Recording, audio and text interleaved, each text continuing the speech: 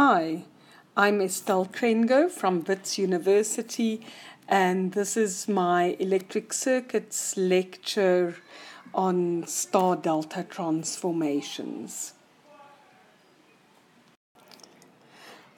Before I start, I'd like to point out that this lecture is based on a very excellent section in the book by Alexander and Sadiku called Fundamentals of Electric Circuits.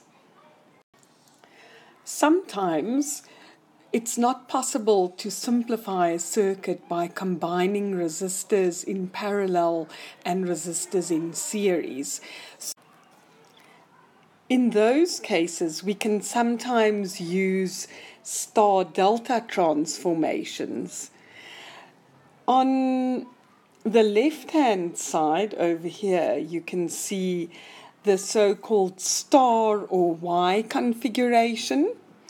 And on this side, you can see the delta configuration. What we're going to try and do when we do star-delta transformations is you can see that we've identified three nodes here, node A, node B, and node C. And on the delta side, that is the same node A, node B, and node C.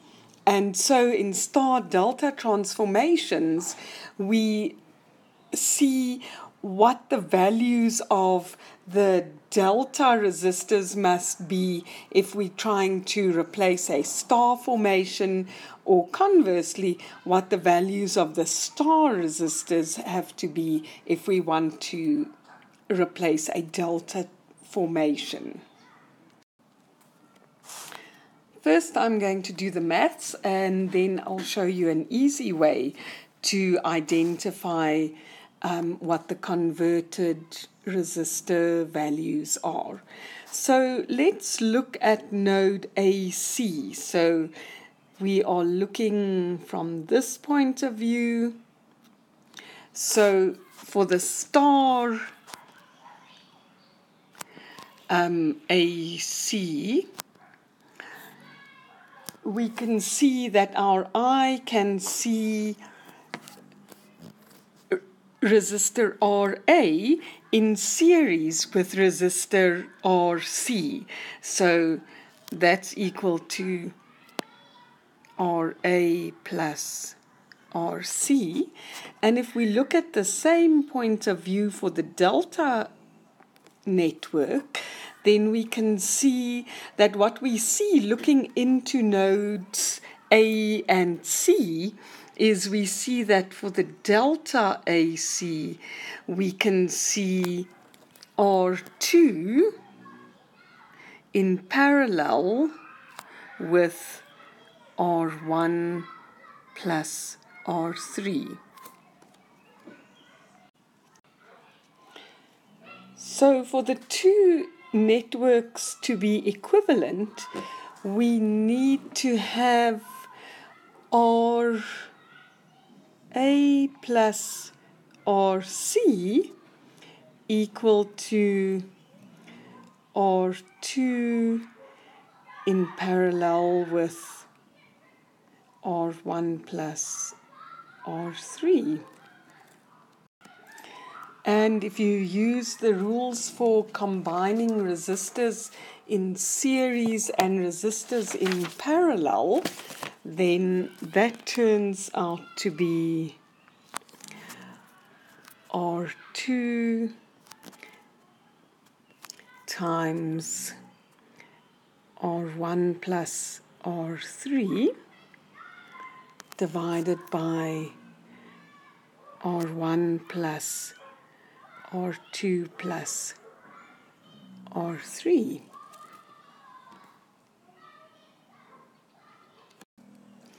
Using a similar process, it turns out that RAB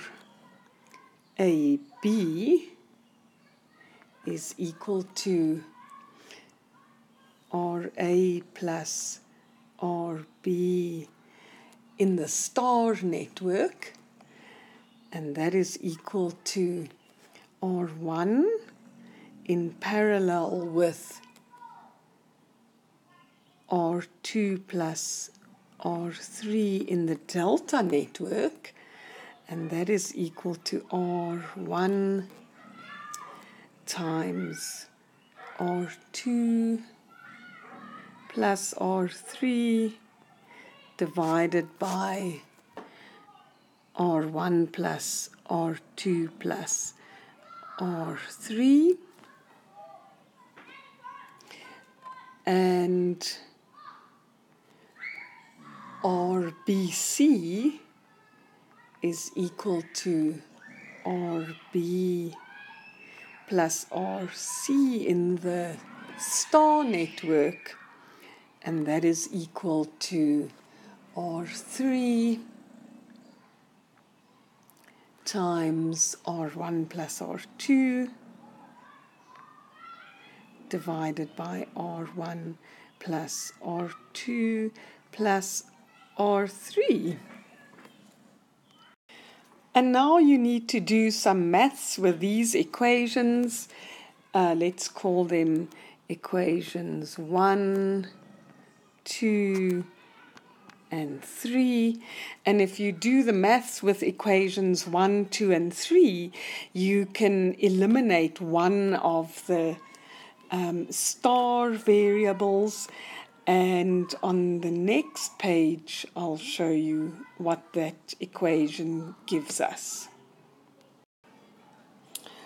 So the maths from the previous section gives us this result. It gives us RA in the star network is equal to R1 times R2 divided by R1 plus R2 plus R3. RB in the star network is equal to R1 R3 divided by R1 plus R2 plus R3, and RC in the star network is equal to R2 R3 divided by R1 plus R2 plus R3. And now I'll show you the easy way to do the star delta conversion. So first let's draw that the two networks overlaid on each other. So let's make that node A and that node B, and connected between node A and node B we have resistor R1. Let's make that node C. And we've got R2 connected between node A and node C, and R3 connected between node B and node C. And then in the Y network, or the star network, we have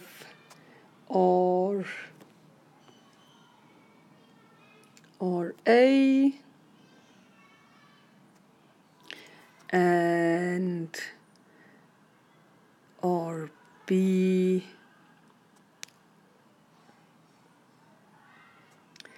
and RC. Now, if you look at the equations and you look at the drawing, then you can see that RA is equal to R1, R2, which are the two delta resistors that are adjacent to it. divided by the sum of all three of the delta resistors. And this holds true for all of these resistors. So you can see that RB is equal to the product of the two adjacent delta resistors divided by the sum of all three delta resistors, and RC is equal to the product of the two adjacent delta resistors divided by the sum of all three of the delta resistors. So in summary then, a resistor in the star network is equal to the product of both adjacent delta resistors divided by the sum of all three delta resistors. If we follow a similar maths process, then to get a star to delta conversion, it turns out that if we do the same kind of maths, R1 is equal to RA, RB plus RB, RC plus RA, RC divided by RC. R2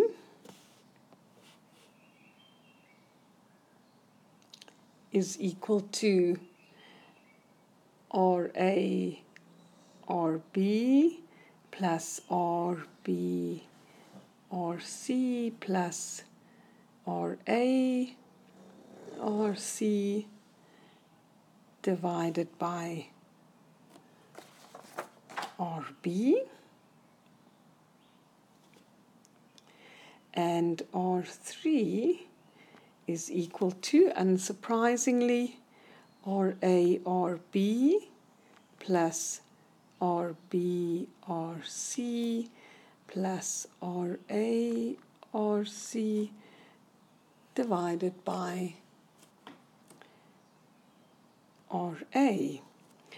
And so it turns out that if you do a star to delta conversion, a resistor in the delta network is equal to the sum of all possible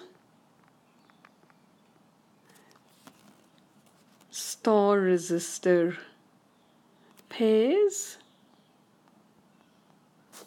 divided by the opposite star resistor. So if you look at R1, for example, it's the sum of all the possible star resistor pairs, which is RA, RB plus RB, RC plus RA, RC divided by the opposite star resistor. So here's R1 and its opposite star resistor is RC. The same for R2, all the possible pairs of star resistors summed, and its opposite star resistor is RB, and R3's opposite star resistor is RA. Here's a quick example of how to apply star delta conversions. So in this circuit, we're going to replace this delta network with a star network. So let's just mark it. We're going to replace this part with a star network. And so if we overlay the two, we'll see that it looks like this. We've got those nodes, and we've got connected some 6 ohm resistors.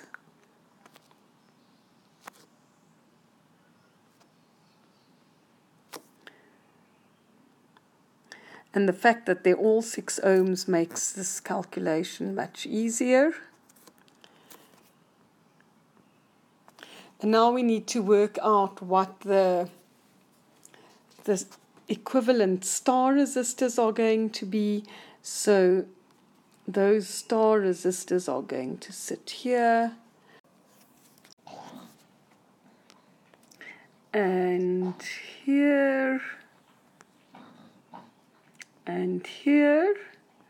And let's call them R1, R2, and R3. So in this case, because all the delta resistors are 6 ohms, we have R1 equals R2 equals R3. And each of them is equal to the product of the two adjacent resistors. So it's 6 times 6 divided by the sum of all the delta resistors. So it's 6 plus 6 plus 6. And that's equal to 36 divided by 18, which is equal to 2 ohms. And then our simplified circuit looks like this. We've still got the 20-volt source, and we've got the top 4 kilo ohm. Sorry, I see it was kilo ohm, so that has to be kilo ohm, kilo ohm, kilo, kilo, kilo. That's still there, and then there's a 4 kilo ohm resistor there. And then we've got our star network, which looks like that, and that's 2K, 2K, and a 2K over there, and that's all connected to the source. And you can see that because these are in series now, and those two pairs are in parallel with each other, and we can simplify this circuit quite a lot. And then we can solve for the current I. And that's the end of this clip.